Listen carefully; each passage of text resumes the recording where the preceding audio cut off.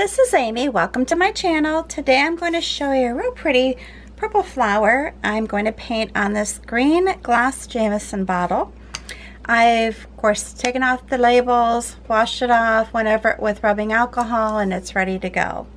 Alright, the two brushes I'm using today are a number 14 and a 12 AMAGIC flat brush.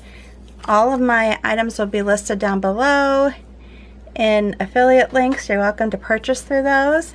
And then I have a number 4 Deerfoot stipler and a dotting stylus. And you can use anything to create dots with, that's up to you. Alright, as far as the paints that I'm using today, I do use all FolkArt enamels. Mixture of multi-surface and the enamels. I am using Red Violet, Thicket, Italian Sage, Wicker White, and School Bus Yellow.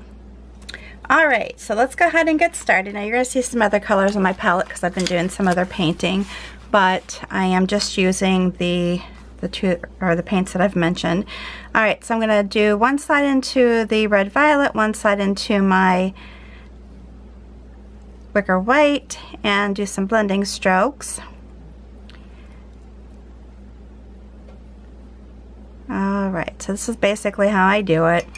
Not real particular about it, just load your brush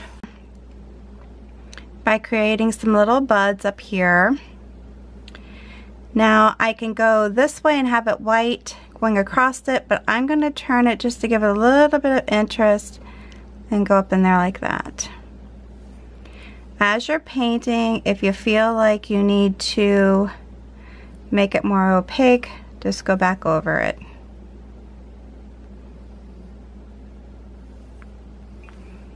And again, these are just little buds. They don't need to be the same size, but they can be. Alright, so let's go ahead and get started here. I'm going to do a couple wiggle leaves, or petals, I'm sorry, like this. And I'm going to come back over these in a minute. You'll see why here in a minute. Whoops, I don't want to hit that. I'm going to move this plate. Again, I'm not real particular about my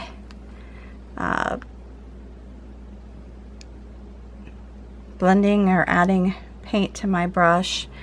Just do a few blending strokes and just call it a day. If you're someone that's real particular, have the paint 3/4 of the way up your brush. That's the proper way. But again, I'm not real particular about it. I just feel like you'll figure it out as you're painting. Alright, and I'm leaving a little bit of a space because I'm actually going to come back through, put in the bottom part of the flower, so I don't want them right up next to each other. What I'm going to do right now is take a moment, stick my Deerfoot stipler, the little brush here. Sorry, I just got to make a better arrangement here as far as how I have my camera situated. But anyhow, I'm going to come up in here, and I'm going to do this before I put the bottom petals of the flower in. You can actually wait and do it if you're good about pouncing them in with the bottom petals on, and I can do it either way, but I'm, for the purpose of the video, going to do it this way first.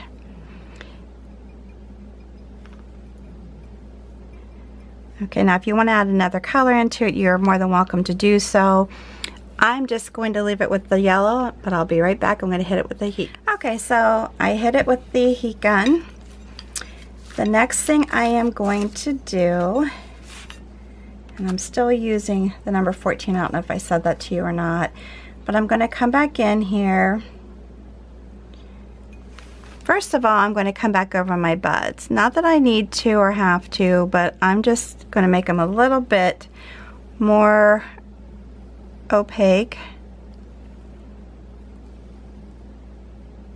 And I'm just carefully just kind of touching it so that I don't pull the paint up from underneath. Now with these flowers that I have, I could do the bottom part with the red violet, but I'm not going to do that. I'm just going to go ahead and paint it in with the white part leading up. So I'm going to go like this, come down here, and then I'm just going to push it through here a little bit and then come back over that way. And this is where I say, you know, you could pounce the center in if you wanted to, but I'm just going to go ahead and, you know, the way I showed you on this one, just depends on how comfortable you are with it. And then we're going to do the same thing down here. And you can just do some slight wiggling and then come back up like that. Right, very easy, very simple. I just did some light touching so I don't pull the paint off. Because when you wiggle, a lot of times with the glass, you know, when you're painting on glass, it will cause the paint to come up off the glass. So I didn't want to do that. Just adding a little bit more paint. I've been doing a lot of bottle painting today. Alright, so the next thing I'm going to do is come up here, load my number 12 with the thicket and the Italian sage. Just do a couple blending strokes and go on.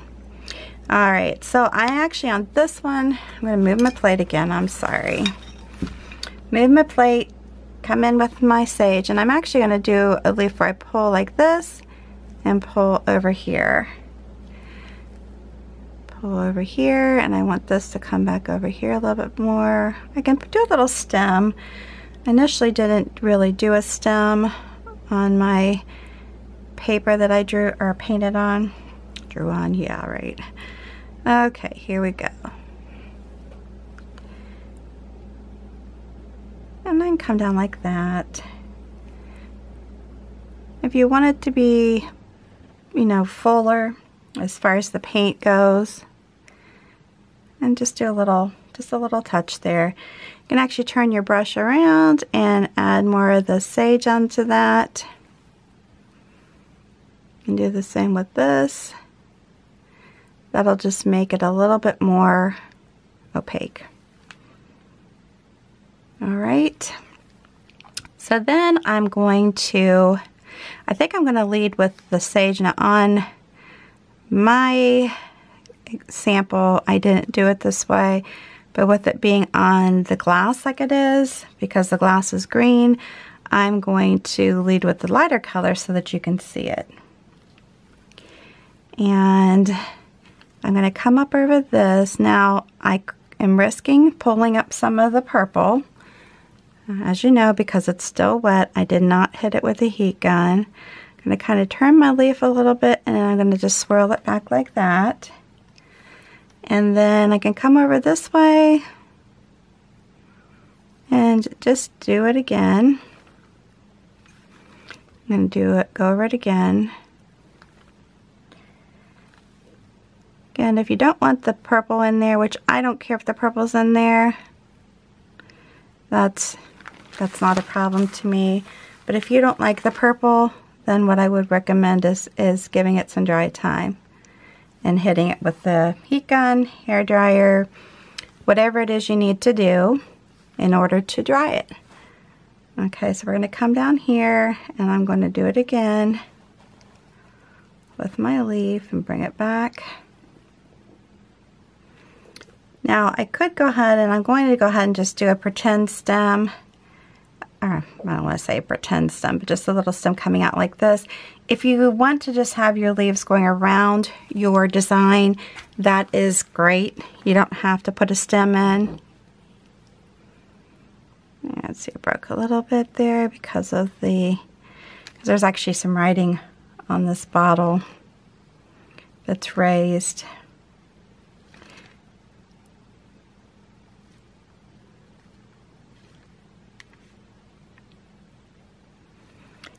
If you want to put a stem in, you can. I think I will, since it's kind of light.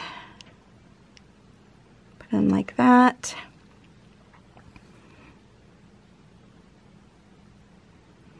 Yeah, this bottle is not quite as dark as like what some of my wine bottles are.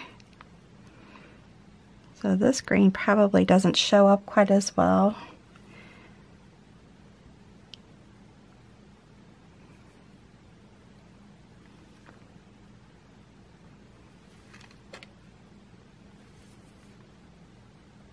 All right. If you have any questions or comments while I'm painting, please leave those down below. I am getting too much paint on my brush. If you feel like you're getting too much paint as you're painting, if you're getting too much paint on your brush, you know, that's building up, that kind of thing, just go ahead and wipe it off on a paper towel. That's all you need to do.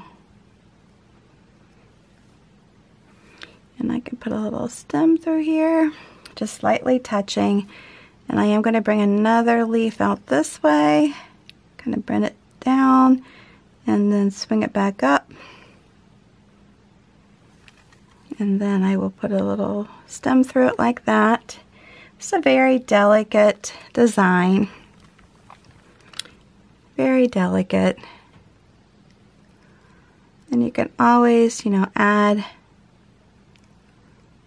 just swing it back up in here, like just like that. You don't always have to put a vein or a stem through it if you don't want to. And I just gotta keep making sure I do not turn it and roll it onto my paper. Although sometimes it makes a pretty design, I don't really want to do that. All right, now I'm gonna add just a little bit more to this. Just a little pull out from here. Pull it down and do another one over this direction. And then what I'm going to do, I'm just doing basically a little bit of the, I'll show you here. And I will do around the whole bottle because I am going to sell this one, but I'm not going to do that for the video purpose. The video would be way too long. But yeah, I'm just taking some of this, the Italian sage, some of my wicker white, just kind of blending it together. And I'm going to come through here, kind of pretend that my stem is going this way, going that way. I'll even do a little bit back into there and down here. See that? And I can actually pretend that it's coming clear in here, but I'm not going to. I'm just going to have it just like I have it. Do a little pull like this. And then come out through that. So it's not a different color, it's just the same. And I did that over here. So on this one, I am going to kind of pull it on top of the leaf that I painted underneath. Go like that. And then do a little bit of that here. And I'm kind of making the leaves go in different directions. And that's just for purpose of the video.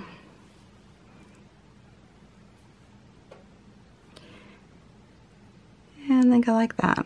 And then I can come out and do even more if I want. Alright, the next thing I'm going to do is just take my dotting stylus, hit it into the yellow, and I'm just going to come in here and put some simple easy, just little dots. And the only reason I'm doing this is just to kind of match it up to the other ones. When you're looking at this, if you think, okay, I maybe need some more yellow, I can come in here and dot that in. Or if I want to do just a little bit of white on these, which, you know, if you watch my other videos, I tend to like to do this, and then I'm done. All right, it's good to go. Very easy. And keep in mind, with my channel, that is my intent, is just to create easy designs, give you some ideas of things you can do. If you don't like something that I'm doing, change it. More power to you. Alright, I hope you like this video. If you do, make sure you give me a big thumbs up. new to my channel, please subscribe, hit that notification bell before you leave. Please take a moment to share this on your social network with all your family and friends.